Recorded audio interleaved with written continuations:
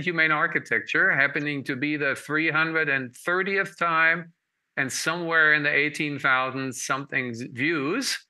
And we have these three bald guys from the gas station back, who is our producer and host and many other functions. Jay Fidell. Hi, Jay. Hi, Martin. And you are back in Honolulu, Hawaii. And then we have you, Matt Noblet, back, actually just back to your Boston. Hi, Matt. Good afternoon, or evening in your case, I guess. Exactly. So we can also say you're 5 p.m. afternoon, Jay, you're 11 a.m. in the morning, and that gets it to me at 11 p.m. Yes, I'm still awake. At the other end of the world from you, Jay, but half around the world from you, Matt, near Munich, Germany. And that makes it exciting, because what can we sort of get and learn from these other areas in the world for us back in Hawaii? And us back in Hawaii, just to remind the audience, Matt, what is your angle besides that we all remember when we moved me over here, that you were a guest of ours for, I think, 22 shows. They were called and are still called, because we got to wrap up, which is the Boston Danish Booster. And we also dragged you into some other shows that we see right here next to me as the navigator, which were reporting on what's going on in Hawaii as contemporary architecture. And you were kind enough to share your opinion as well. But what do we say qualifies you? Because people might say, hey, he's from somewhere, this Howley guy is from somewhere else. And, you know, could we care? You have a special angle to Hawaii through family affairs. Share that. I would, to say it qualifies me to opine on anything is probably an overstatement, Martin. But no, my wife is born and raised on the windward side of Oahu, and we have spent, 30 years or so going back and forth between Kailua and Boston, and her family, rather large family, resides there as well. So we've got many deep and long roots into Hawaii. I'd say enough qualification. And Jay, you are, I guess, broad-minded enough, more than your colleagues at Civil Beat, who had been firing Kurt Sandburn, saying he's not permanently on the islands anymore. So that disqualifies him from reporting about what's going on in Hawaii. And you will always, and now you just prove to continue to do that. You say it's even better when you guys are somewhere else, but you have been in Hawaii and you will come back to Hawaii. And Matt, you will do as you do every year in August. So we look forward to see us three bald guys at Arnold's and having some Mai Tais and being there in real person and real time. But until then, I put these slides together from us a couple days ago, Matt, when you were here back in the Munich office and we were hanging out at different places. And let's think about these images here and try to sort of distill out of them what we can take home to Hawaii, or what we don't take home back to Hawaii for different reasons, or what sensitizes more about what we should do in Hawaii. So what comes back to, what do you want to talk about first of all these places where we were? Well, I mean, I would say the beer garden right off the bat as a kind of outdoor communal experience is probably something that if they don't exist exactly in that form in Hawaii, certainly the kind of strong link to the outdoors and the ability to actually be outdoors is a strong binding element between the two places, certainly. I guess similarly, if we went up to the Munich Olympic Stadium, where we stopped by in the upper right here, is another project of the progenitor to our office, which has really a very strong relationship between a landscape and a built environment, which is also something that has come up in many of our conversations about Hawaii architecture, and it certainly, if not in its actual current form, is one of the really big opportunities that the place offers, being such a sort of incredible natural landscape. I would say totally. I mean, that we can almost exaggerate and say this project that we see up there behind us is almost better suited for Hawaii than here, because you got that weather condition, outdoorsy and just roofy texture, right? As and here you have it, you know, you have heavy snow loads on there for the winter time, which and you got to bundle up. Talking bundling up, maybe that gets us to maybe back to the beer garden here, and basically up here is a heater, right? and that also gets us to you on the right side here with your, which my parents taught me, the onion peel layering of second skin. Because you came, you were expecting it's already, you know, kind of pre-summer, but we got that sort of chill zone here, so you're prepared for everything, right? Yes, including, I guess, water, as of this past week, of which there was a tremendous amount in Bavaria.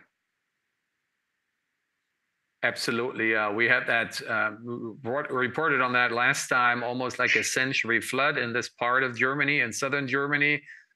And we had the model you're standing next to has to do with, Jay, you're always into politics a lot and look above and beyond the horizon of Hawaii. I'm very sure you have paid close attention to the European Parliament elections, Jay. What's your response to that?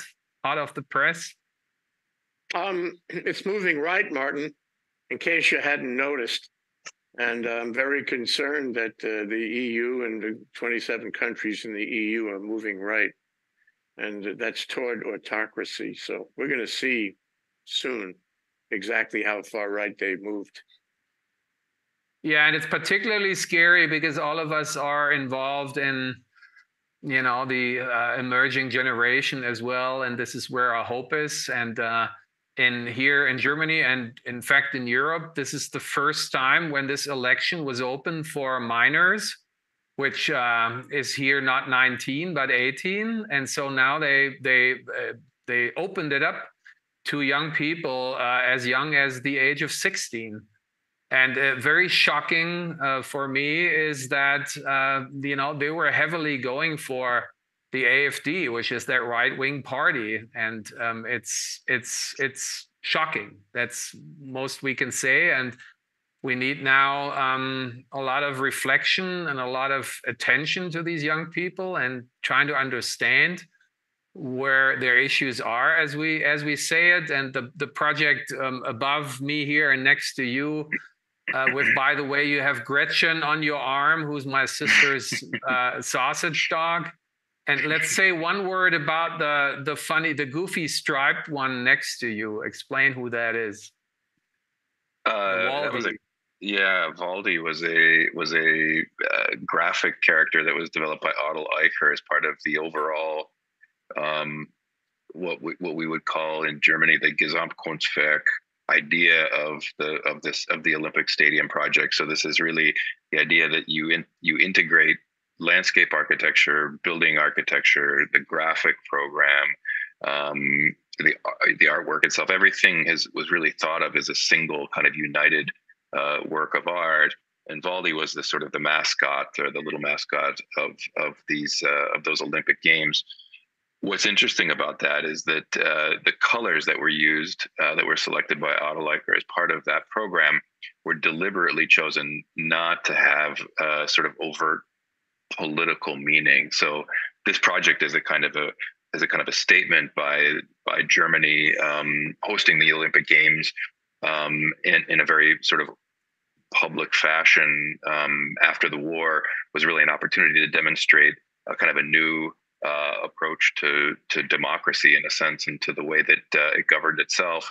And so all the elements, the kind of the architectural elements, these kind of free form tent structures that cover the interior spaces and some of the stadia in there, and this graphic program, all were intended to sort of reinforce this notion of an open, free society. And thanks, Matt, and even more particularly, Jay, towards your culture. We all remember that there was this terrible massacre in 72 against Jewish athletes that ended very, very tragic. And this was particularly tragic because, as you said, Matt, Germany really tried to prove to the world that it can be better than it had behaved the worst not that long ago before. And more specifically, that's why Otto Eicher was banning red and black and gold from the color code, right? It was very, very sensitively, strategically saying we're not going back. And also, Jay, having been butchered by us as a culture, why was the mascot not a German Shepherd? Because Hitler had one, right? So they were very, very sensitive about the symbolism of the games and very serious. And so, again, being said now, here and now, that right-wing, turn is scary. It couldn't be more scary. And we had a chance through the project that you're having your hand on there. We had a chance to get in touch with Ursula von der Leyen very early in her career, and having been our Minister of Defense after, and now she's the European Commission president who wants to be re-elected, and it very much looks like she might be. And so it's education for all of us. We need to educate each and every one of us, and thanks to you, Jay, that's what this program is doing. And we need to get out to the youngest ones and saying, hey, there's no. Again, you can't blame them, then they're going to probably be more oppositional anyways. That's what we all did when we were young, right? So we have to really seriously sit down and saying, hey, we're listening. Where's your problem? Why are you turning to reactionary? Why are you not want to basically save your planet, for example, right? I did not vote for what I voted in the past for. Once I was for the Green Party for obviously reasons of where we stand as far as architecture met, but they haven't shown to be much better than the other established parties. I went for a little party, and that's, Jay, the better system politically, because we don't have a two-party system, which from a European point of view is pretty absurd. But we have a multitudinal party system, and I went for this climate list, people who were saying, hey, we still believe in what the Green people did before they turned reactionary as well and got addicted by power. And that's that's my personal thing. And so all appropriate, actually. Good for you. I think architects are all inclined to be green anyway, right, Matt? It's important that you've done that. I'd like to add a couple of things to what you were saying, however, Martin. It just strikes me that somebody who's 16 years old doesn't really have the life experience to be able to exercise the franchise of voting. And I would be very concerned in any jurisdiction where the government gives that right to somebody who's so young. A lot of them are not even out of high school. The high schools aren't all that good.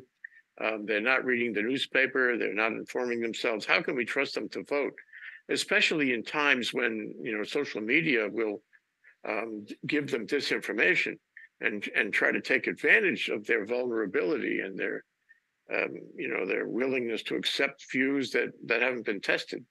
So I'm concerned about that. The other one other point is that there's a program that just came on Netflix, and if you guys have access to it, you ought to take a look at it. It's very interesting.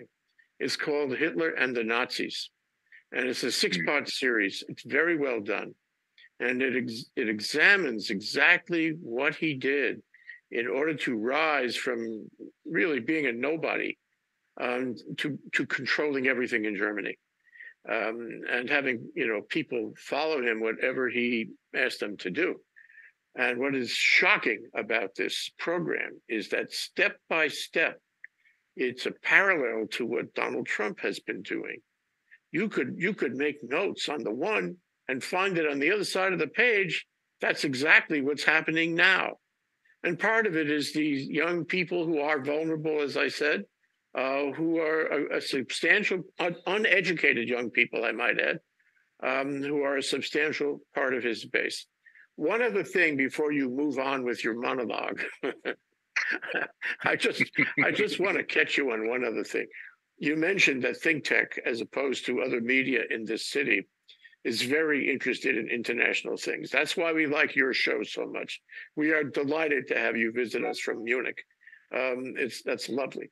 And we like all foreign hosts and guests to appear, and we strive for that. So last month I was in Japan, and one thing that made me sensitive to this discussion and your profession is the fact that interior design is very different in Japan. And I speak of hotels, I speak of restaurants, and it struck me when I came back that YouTube is now filled with local, that is Hawaii, local food type restaurants.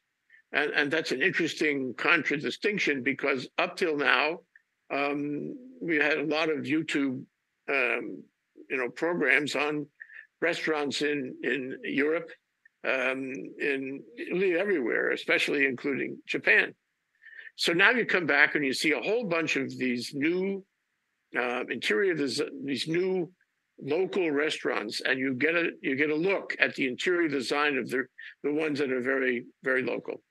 And there is no comparison, guys, Matt, Martin, there is no comparison between the kind of lush interior design that you find in Japan, in every little hole in the wall restaurant, where you could really enjoy yourself within that space, as opposed to these local restaurants here in Hawaii.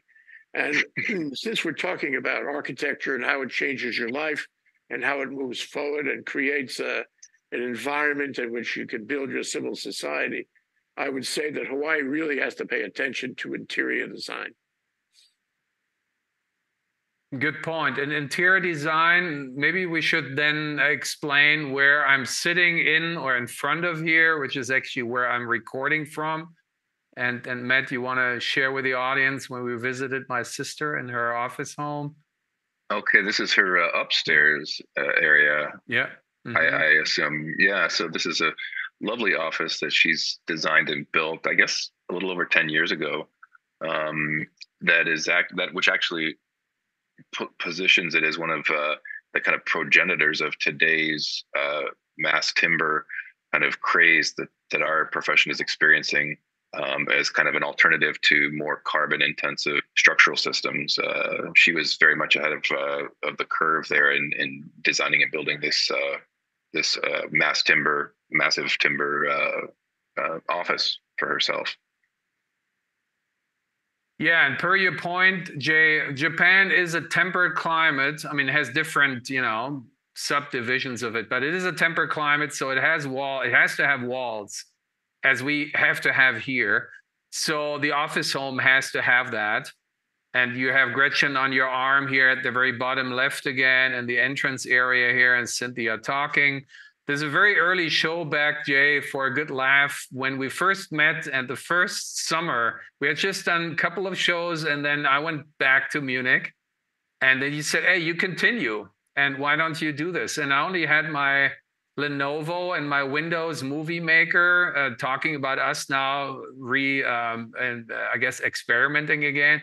And I did this, but I was so like a one-man band musician that has no talent in playing any instrument. And then I could only do like 6 or 7 minutes and then stop the recording. You see me going to the button there, and then you got mad, rightly so, because your producer needed to stitch this all together, right? But regardless, kind of the pioneering, deficiencies of that, the show is called Innovation of Tradition.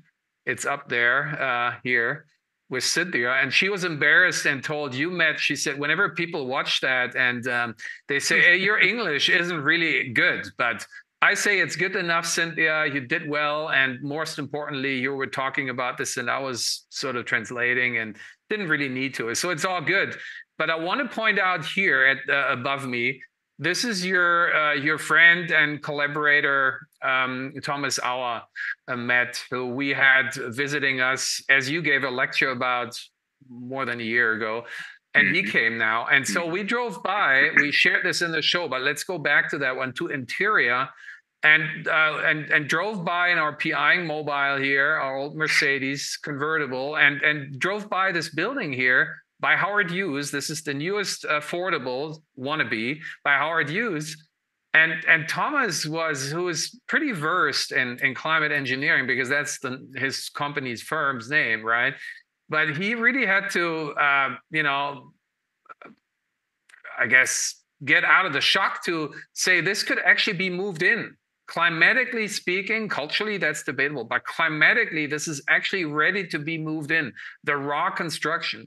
Nowhere else back in Boston, back in Munich, back in Japan, Jay and Matt, this is possible. So it's really a unique selling proposition that we have been giving up on tremendously. And I want to switch over to the next slide, because we often compare automobiles to architecture because there's something to it. And this is the PIing mobile, as Soto can't join us because he's on a very interesting conference about indigenous communities, the world's largest conference, he told us as his excuse and apology, Jay. And he always hosts the PIing Mercedes over the summer. And he wants us to put the Moo on, the hardtop, because he says otherwise the cat's just going to go in and whatever happens to it, right? So I'm saying when cars can do that, right? When cars can morph or can dress differently due to climate, why can't architecture do that? How about that as food for thought, guys? Yeah, I mean, I think this is one of those things that we've discussed at length, Martin. There really are so very few places on the globe where you are actually probably more comfortable outside than you are anywhere inside in Honolulu. And the things you actually have to do to create conditions of comfort are really aren't any other than just leave the walls off or make them certainly operable and allow that climate to sort of permeate the building interior. And the number of times that people seem to not quite realize that is a little bit depressing, I think. But that's one of the challenges, I think, as we go forward, because the only thing that enables that kind of attitude of heavily air conditioning buildings and sealing them up and so forth is cheap energy, right? As long as we have relatively abundant and cheap energy, the motivation for people to really work with the climate, I think, is diminished to our detriment globally. I'd like to add something, and it's a bit of a problem. Because yes, Martin, I think everybody, who is sensitive to environment will want to have open spaces open to the outside. And that's one of the, benefits about living in Hawaii. And some of the best spaces designed, including spaces you've talked about, are open to the outside. But it's getting warmer. It's getting warmer, and climate change is going to change all of that. And that is going to affect really everything. And my wife was talking to a dealership yesterday, and they said, you got to be careful about the electronics in your car, because if the sun beats down on the roof of your car, it's going to fry the electronics. And it's just a salesman in a showroom. However, I think he had a point. It's going to get warmer. So the question is, and I don't have an answer, maybe you guys have an answer, is yes, we want to be open to the outside. No, we don't want to spend our energy on air conditioning. But at the same time, it's going to get warmer. It's going to get more uncomfortable. What do we do? How does the architectural profession deal with the crosshairs on this chart, the X and Y axis, so to speak? I mean, I think it's a great point, Jay. And I think that the first thing we have to do is to sort of move away from our knee-jerk reaction, which is to use mechanical cooling to solve the problem.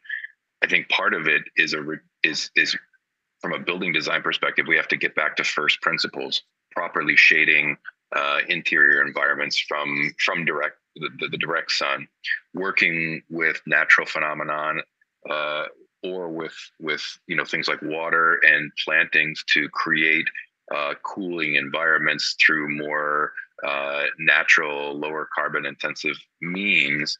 And then we are going to have to fundamentally, I personally think, I mean, there's people in our profession who would argue that we'll innovate our way out of this one way or the other. But I have a hard time believing we're not going to also have to recalibrate our expectations about what it means to be comfortable. And, you know, the human species has been quite adaptable over many, many centuries. And I think that there will be a realization at some point that we can't expect to be consistently in 72-degree environments everywhere, that there's going to have to be a kind of an opening up of the comfort band. And all of those things are going to have to kind of come together and hopefully be in some ways enough to kind of pump the brakes on this warming, which is what our goal ultimately is. Reversal is probably not possible at this point, but we can certainly retard or slow down that process in a way that maybe we can deal with it.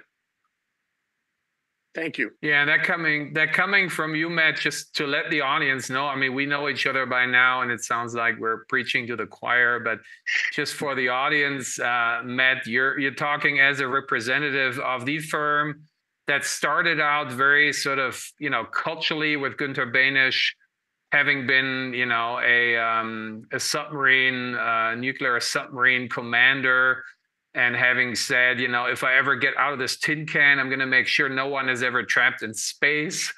And so he came from a very personal, social, you know, and then the whole, you know, guilt and baggage of what Germans have done. So really coming from that angle. And then his son, Stefan, after having not immediately wanted to have been dragged into the family business, but eventually he did, used, you know, his, you know, studies in sociology, psychology to then saying, hey, the signs of the time is the environment, and really, I wouldn't say transform, but merge the company, if that's fair to say, keeping that social very much, but adding the solar, if you want to use the two S's. And then, you know, I think it resonates well what you say, you know, going back to the indigenous principles, DeSoto being on this indigenous conference, and also Martin Anzolini, who has been stepping in when we opened up, you know, a year ago, Lahaina happened, the tragic burning down. And,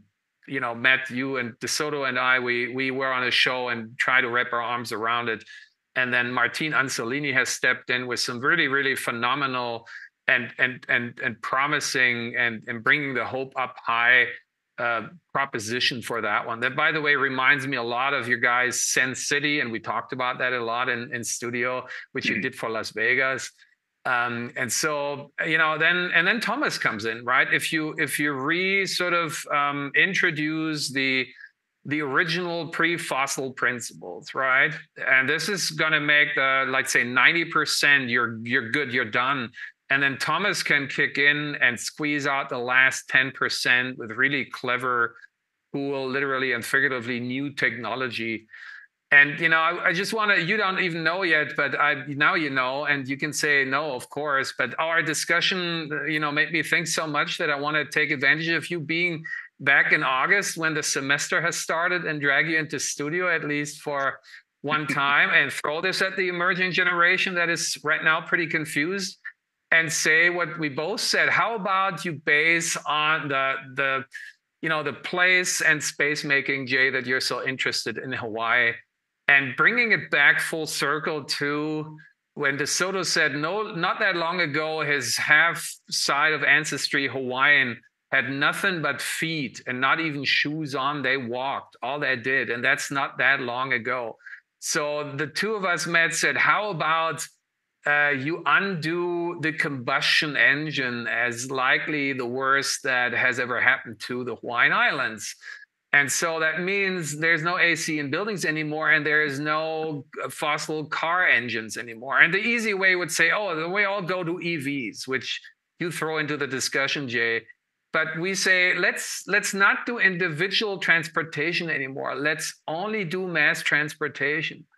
And that is, if fair to say, Matt, we're super excited because that changes everything, right?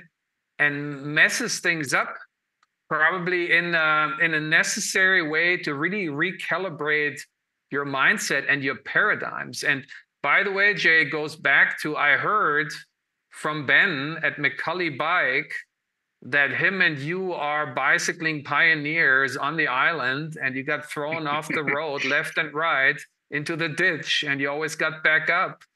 And so let's bring it all back. And if you're up for it, Matt, I'm excited about it to challenge the studio with that, and saying what kind of potential does that have? Yeah, it's always Ben Takiesu is one of my favorite people. And he introduced me to Campanolo, which is actually long past the top of the market, but it's a beautiful Italian product. And back in the, I guess it was the 70s, it was the top of the line. Any event, as you were speaking, and before you mentioned Ben, it occurred to me that one of the ways that you minimize the use of fossil fuel in transportation is you encourage cycling. And in those days, in my crowd, there were a lot of people that did cycling, not only for racing and the like, but for work, commuting every day. And it was very popular, and it was a lovely, athletic experience, a fresh air experience, and you didn't have to have a car to do it. It was high tech in its own way with the Campanolo. But let me say that the government since then, Martin and Matt, has not paid attention to cycling in Hawaii. The entire physical shelf of Oahu and the other islands are perfect. The shelf is perfect to build bike lanes, and yet we haven't really done that. We haven't really incentivized it. And I mean, make me governor and I'll fix it. I'm telling you now. We could use cycling. Now, I know that a lot of people can't, they're elderly or, they're not strong enough. But the fact is, a lot of people can and should, and the government should incentivize it. And that would change, this whole thing you're talking about. It would allow for a new paradigm of transportation. Yeah, that gets us to I this. Thought it would.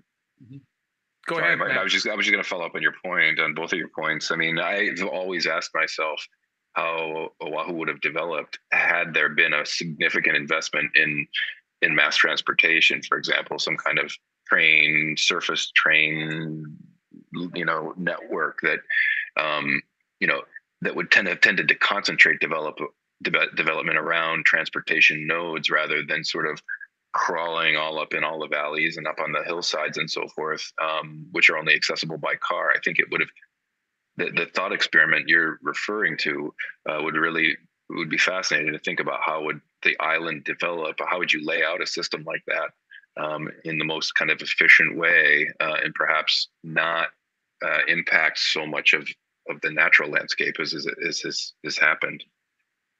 And the current politicians would, of course, say, well, we are doing this. We have been doing this. We have been building the heavy rail, and there's transit-oriented developments. But sorry, from a European point of view and on the East Coast, this is rather laughable because it's what maybe one should have done some 50 years ago. But, technology and systems and networks have been moving on, and just importing an Italian train that, once again, you get off the airport where you get the most beautiful scent of all these flowers that bloom all the year round. And you will only have that for a fraction, because then you get, thrown into this tin can that's air conditioned once again. So another really lost opportunity. We're not talking about that one. And Jay, when you become the mayor, we reconnect you to Martin Anzolini's collaborator, because he was advising the mayor of Bogota. That is that news up there that I'm now in front of it. And that guy makes the connection, not back, but to architecture, and basically says that in the global happiness ranking from Gallup, the United States have declined from previously the 15th place now to the 23rd. And he says, I wonder if the United States low density suburban structures has to do with it. And we would say certainly yes, because that sprawling thing is just a killer on so many levels. And that's why we promised the audience, and now we've been doing a long multi-monologous introduction to that one. But let's still go to the next slide, because we said we gotta build up in the city. And this gets us, we want to do which is always tough for especially you, Matt, but I appreciate you are not shy of it or afraid of it, to look at your peers' work, that you're up there together seriously, because you're competing in competitions with firms like this one, BIG, that we want to talk about. And this project by BIG is, there comes but who cares? You figure out, make up your own mind which of BIG's projects. BIG is Bjarke Ingels Group. That's the founding principal, and that's his firm. And this is my favorite of his projects. It's some few years old. But I think we can learn a lot from that, because it's a lot about public space, Jay. And we talked about this here in preparation for this show. So you know a little bit about it. And Matt, I'm very sure you know about it as well. So I would like to pick your guys' brain about this project, and what can we learn from it literally, and what sort of figuratively. And if you want me to, it's this power plant that is pretty central in Copenhagen. It's actually so close that the Danish queen actually has it in her view corridor. So can you imagine that being a very attractive kind of a background? And BIG did a pretty clever thing in basically saying we give it a civic function besides of its very banal. But it's important from its typological point too, because it's doing and now go figure, 2025, that's next year, right? They want to have made the transition from coal to biomass. So this plant plays a very important role in that, sort of technically. But they said that couldn't be it. It needs to also be there for the people. So they basically said, well, we have, climate speaking, we have cold weather, but we have flat land. So all we have for fun is cross-country skiing, but downhill skiing is way more fun. So let's make this a ski slope. So they multi-purpose that. And then there's a summer condition that we see in there. So there's hiking and climbing and all these things. So I always thought this is a pretty fantastic project by BIG. And our youngest generations is, of course, through the publications we talked about last time and the media. They're drawn to the architects, to the big firms, and like them. And one of our most promising talents, Christian Guetta, who we see there up at the very top left, where I'm moving myself up to now on that side here, the guy in the middle, and Siraj. They were once in Copenhagen because we had an exchange that we need to reactivate, and they wanted to come over and check out Martin's stuff that I talk about here and there and say if that's really, the way I talked about. So they wanted to check me out. And they were, when they went to Copenhagen and came back, they said that changed our life. Having been in a city, Jay, where H1 in Copenhagen is a bicycle highway. The bicycles can always go first, and the cars are seriously discriminated. You feel so bad if you're around in a car. Here, it's the opposite, right? In Hawaii, as you're saying, the politicians haven't been paying attention to that. You feel bad on a bicycle. My students often say, was it you who we saw up on University Avenue, which the name is Program, right? Leads to campus, where there is no bike lane. And yes, I'm suicidal doing that.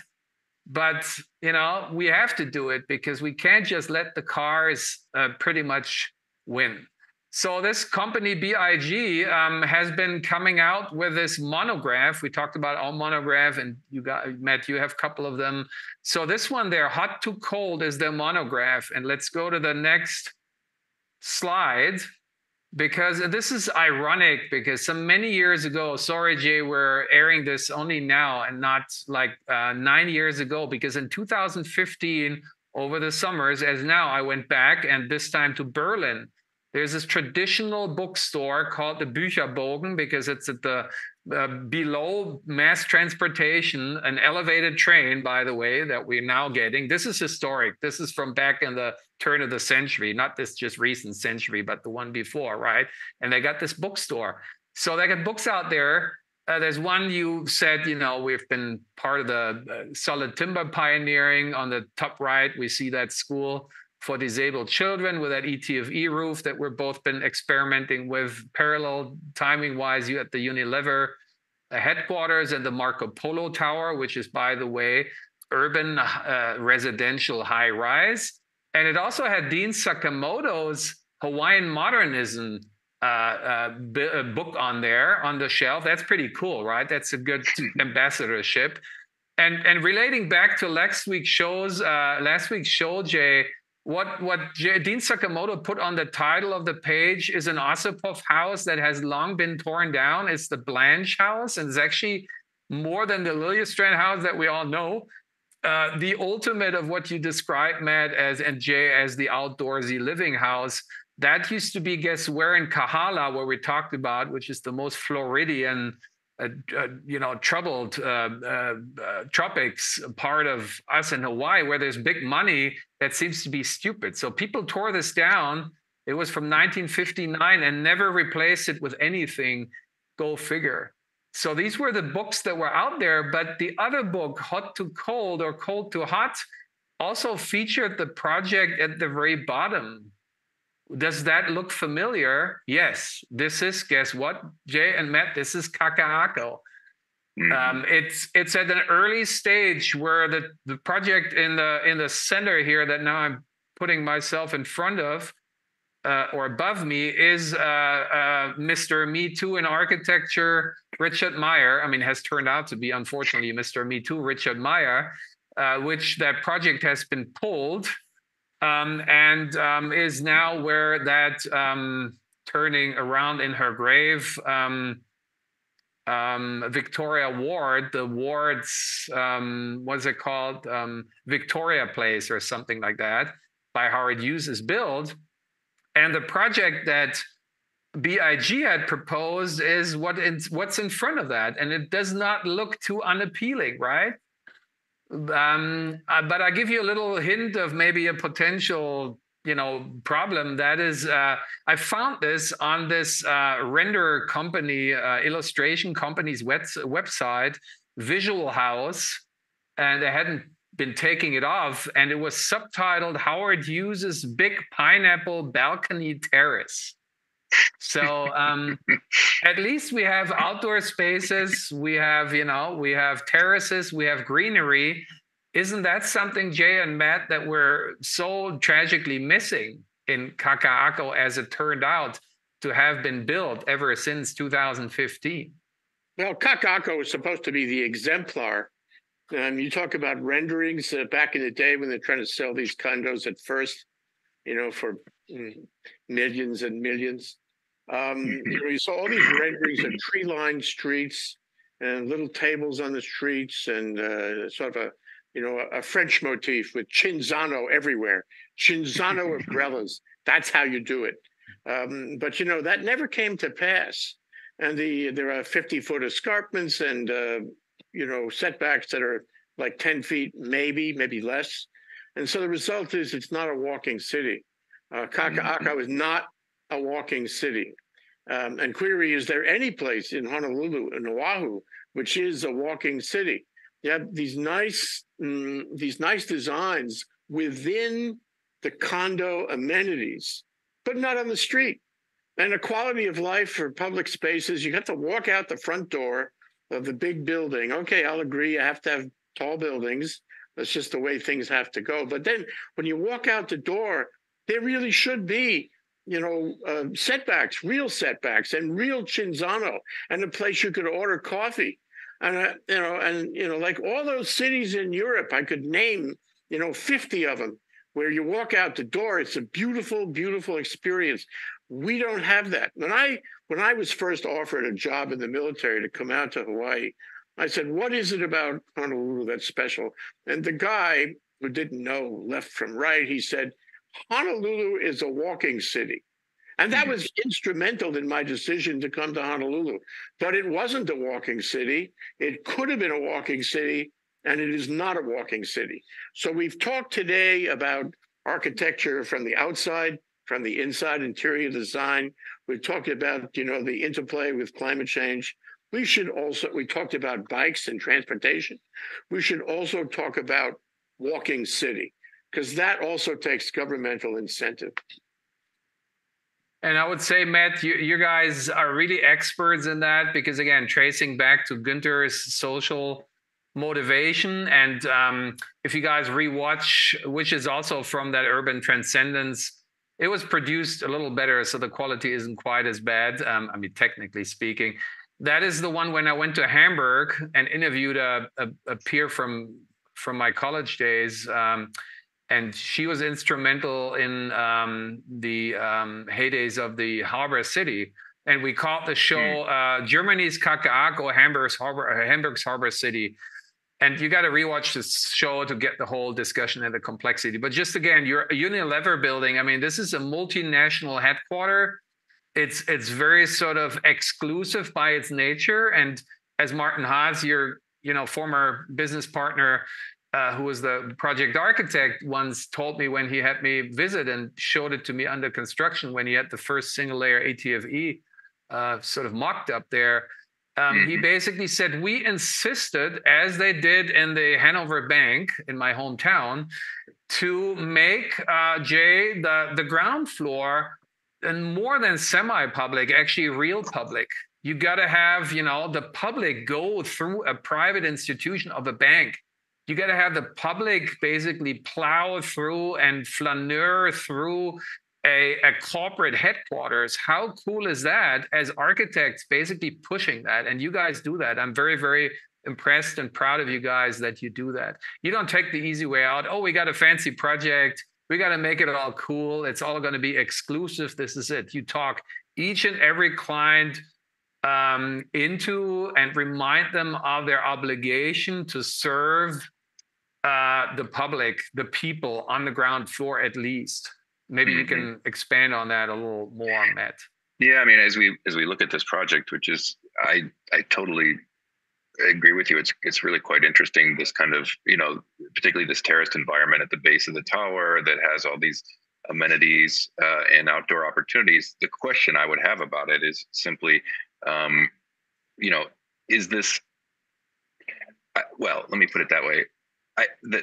I would personally be interested in how does one democratize those qualities in buildings, even if, and I rather doubt this is the case, but if these condominiums and apartments in the tower are naturally ventilated and they have good access to daylight and to the Hawaiian climate, I personally like to think that we as architects have a responsibility to open those opportunities up to the largest population of people possible. And so whatever they do in Kaka'ako, the bigger question for me is how do we build for more people within a similar way and demonstrate that it's not just people who can shell out $50 million for penthouse apartments, but people who have to pay $1,000, $2,000, whatever dollars a month in rent.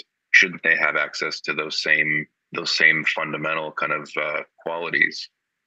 Yeah, and I think your solar criticism is already shown down there by the rendering people, pretty honestly, because you see that sun, that western sun, as we know from orientation, because the ocean is to the left.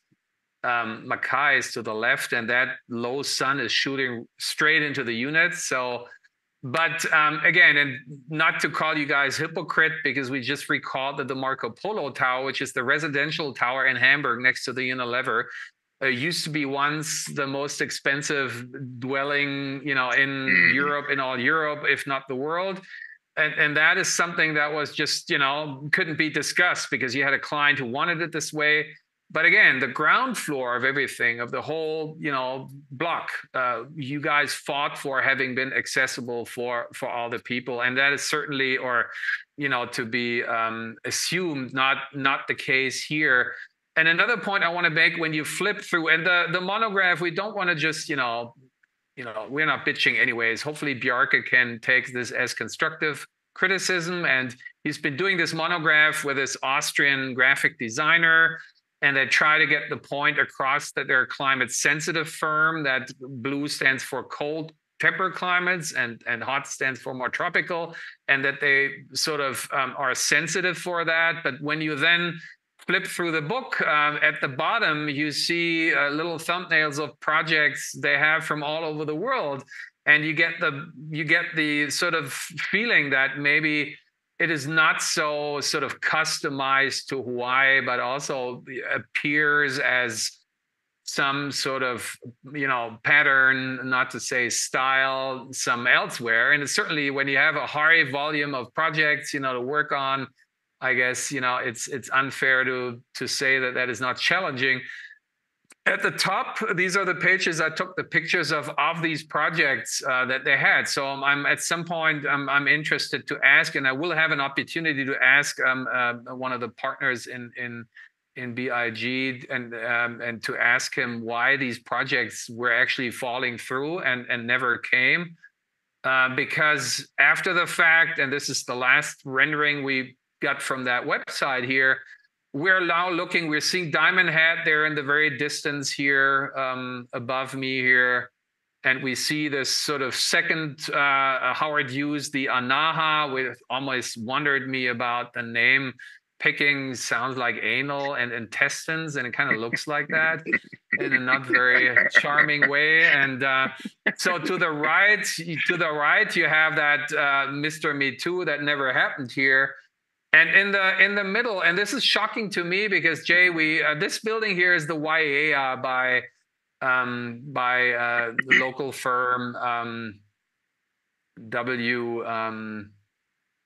I'm blanking even on the names, WCIT, and its principal. Once I attended a presentation, and he said, "This is inspired by my people." He's Hawaiian.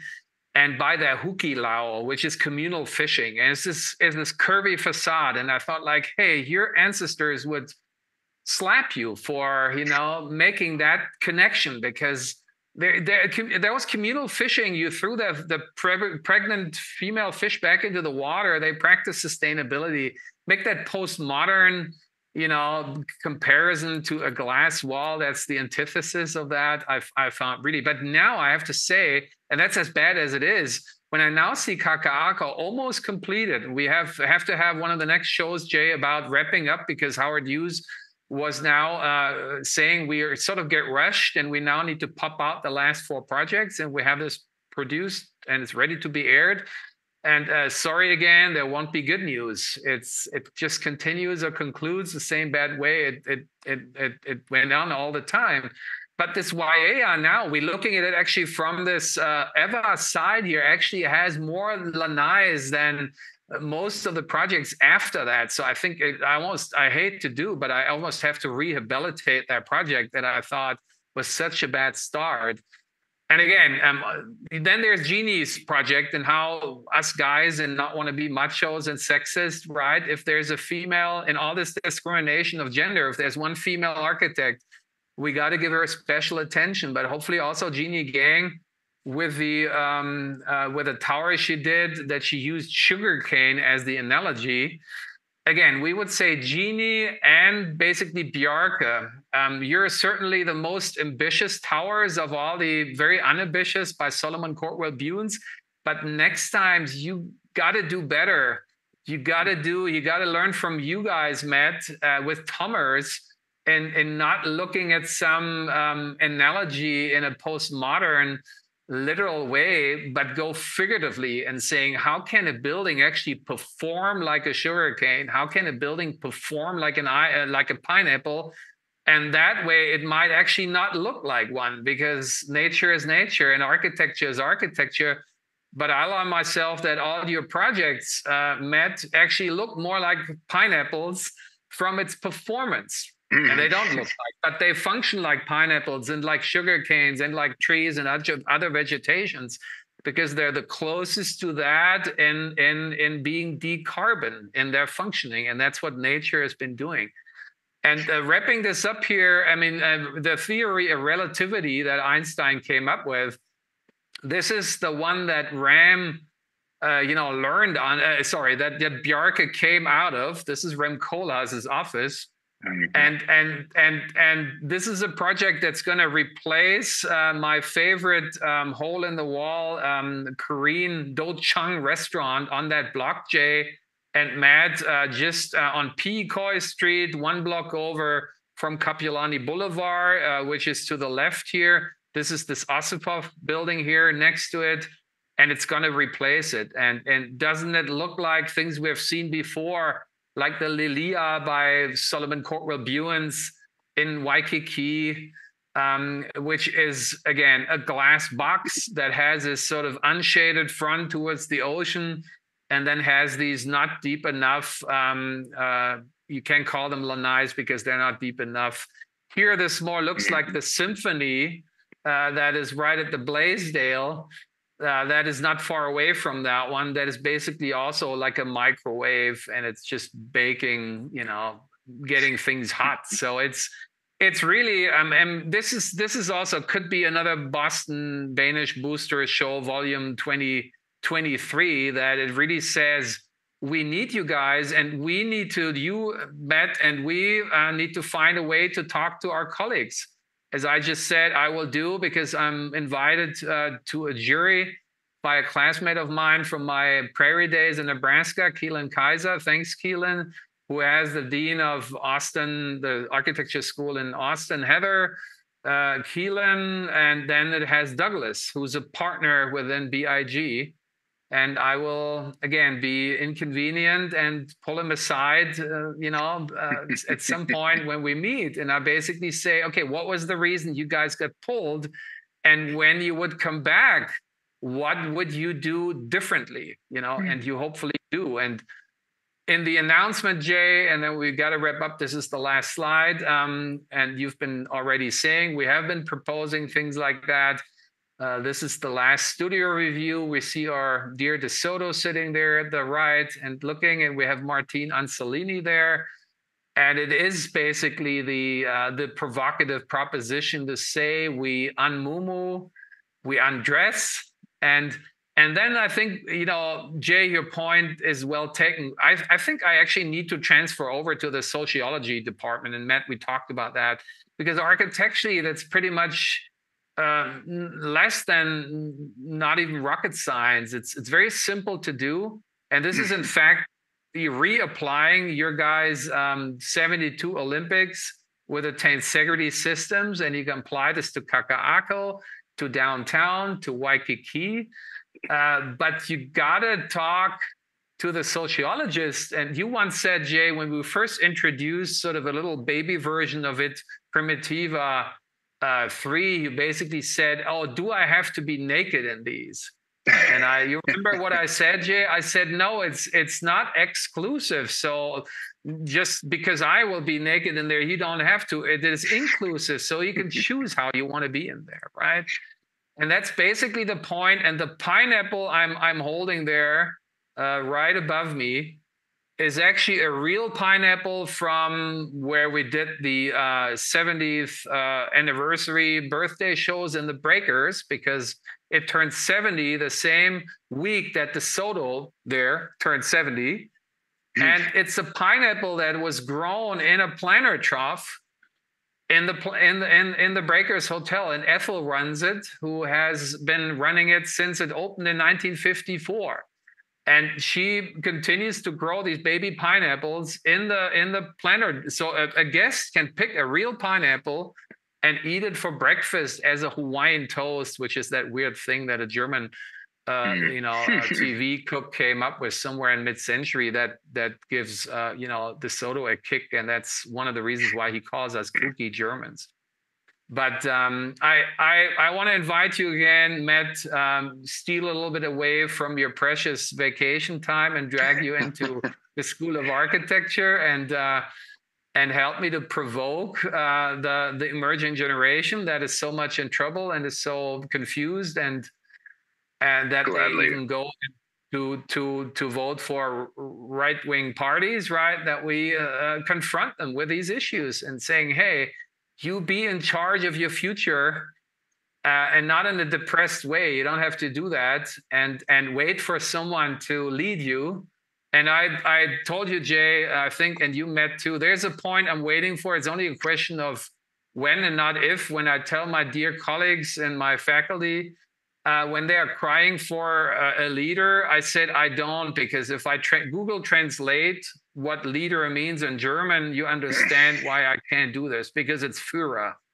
So, you know, young people, don't wait for someone to lead you. Lead yourself and, you know, accept guidance from us who mean well, but you gotta and take your future into your hands and use Hawaii as the reason why I came, Jay, to Hawaii. You said why you came through the military. The reason is why I came, because I thought it was paradise. Of course, that's what everyone thinks. But also on top of what everyone thinks, I thought of it disciplinary ways, because I had been building, as we have been doing, Matt, when we want to achieve, you know, elite platinum or passive house or whatever, right? In temperate climate, we got to do a lot. It's very, very heavy. It's a lot. It's going to be expensive, only because we have to make up for shivering temperatures. And by the way, we have sometimes more heat here in the summer in Germany, in the hundreds. Doesn't last, you know, forever or long, but we have it. So we have to design to that, which in Hawaii we basically don't have to. And that's why I came to Hawaii, Jay, to say this is architectural paradise, because you don't need to do all this effort. You can actually have a beam transfer all the way through from the inside to the outside without a major disaster. You know, in Boston, no way, Matt, right? You can never do that. The cold is going to creep through. You got to have condensation. You got to have mold. You got to have misery, but not in Hawaii. So I think the point is we're trying to make is really dwell or return, as you correctly said, Matt, because we had this mid-century. We're all lovers of mid-century. We're members of Docomomo in one way or the other. Let's reconnect to these virtues. And then, of course, use all the marvels from our modern times, as you guys do. You're very high tech. You're very into innovative systems together with Thomas. So it's a blend of both, right? The proven old and the goodies from the you know, future to, you know, tap into already now. So, well, you know what else you have for the summer in Hawaii. I'm looking forward to it. And Jay, now that you happen to have some more times in your hands, then already look for excuses, not be dragged into that as well, or you just give in or give up and join us on these discussions and let's, you know, kick butts of the emerging generation in a friendly way. Well, thank you very much, Martin. It's been a great discussion. Matt, it's been great to engage with you and to have you on the show. Martin, likewise, thank you. We cover so much ground. So I say to both of you, thanks and aloha.